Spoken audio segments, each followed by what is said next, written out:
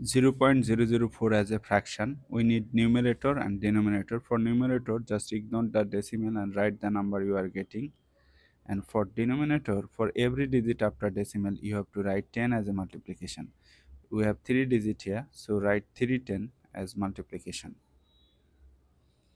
Now you need to reduce this fraction. To reduce this fraction, you need to divide numerator and denominator by the common factor. Target this 4 and 10.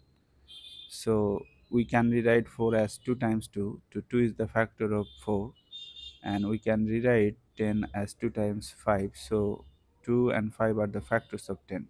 So here 2 is the common factor between 4 and 10. So if you divide this 4 by 2, you will get 2. If you divide this 10 by 2, you will get 5. Now write the problem again. Look, here we have 2. The factor of 2, 1 times 2 equal to 2, since this is a prime number, and the factor of 10, target this 2 and 10, the factor of 10 is 2, so 2 is the common factor. Divide this 2 by 2, you will get 1. Divide this 10 by 2, you will get 5. So basically you are getting 1 over 5 times 5 times 10.